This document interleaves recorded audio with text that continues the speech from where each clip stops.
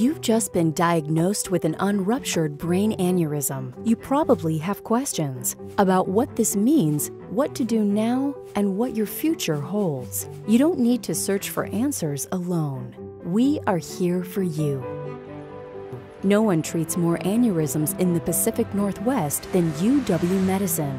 Our award-winning neurosurgeons represent the top in their field. We take time to understand your unique situation and tailor the best care plan. And we'll stay by your side to guide you every step of the way.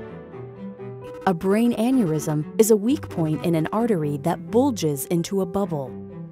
The risk of it rupturing any given year is low, but accumulates over time, especially for those with certain underlying conditions, such as high blood pressure, smoking, or family history of brain aneurysms.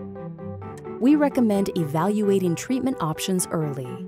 Not all aneurysms require treatment, but if needed, two main treatment options exist. UW Medicine vascular neurosurgeons are experts in both. Most patients undergo minimally invasive endovascular treatment from coiling to stenting. Surgeons insert a catheter into the artery to repair the aneurysm and prevent future rupture. In open surgery, surgeons close off the aneurysm completely with a titanium clip. Patients have extremely high rates of cure and low risk of complications. Remember, an aneurysm is fixable, and you are not alone.